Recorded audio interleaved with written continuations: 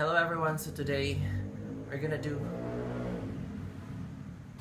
a quick reaction to season 5 trailer for The Crown.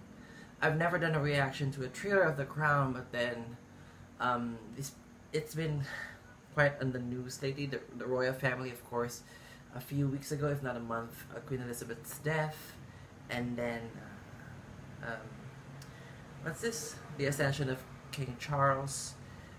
And within 24 hours, Dame Judi Dench criticized the show, and then just a few minutes ago, if not an hour ago, Liz Truss resigned as Prime Minister of the UK. So this feels right to do a reaction right now. So let's do it right. Let's do it right now. Let's click it. Course. In light of the events of the last 12 months,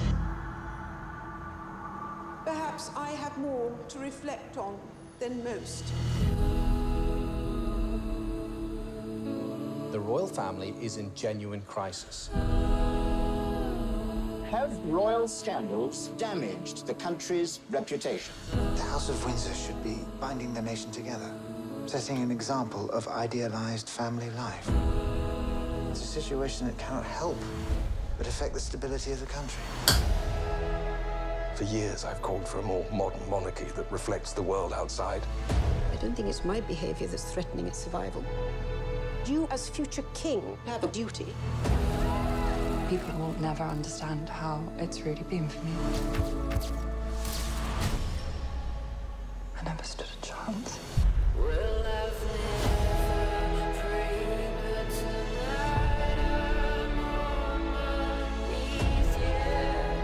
She's at breaking point because of the way she feels she's been treated. They see her as a threat. Remember the one condition, the one rule. You remain loyal to this family. Who is silent? Yes, it's a system. For better or for worse, we're all stuck in it. It feels it's all about to erupt. She opens her mouth and hand grenades come out. She wants to tear down the temple. Let's go for it. What the hell is she doing? I won't go quietly. I'll battle till the end.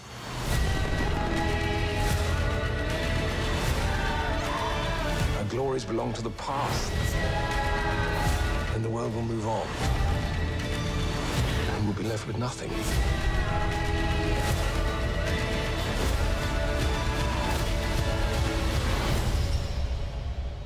How did it come to this? The Crown.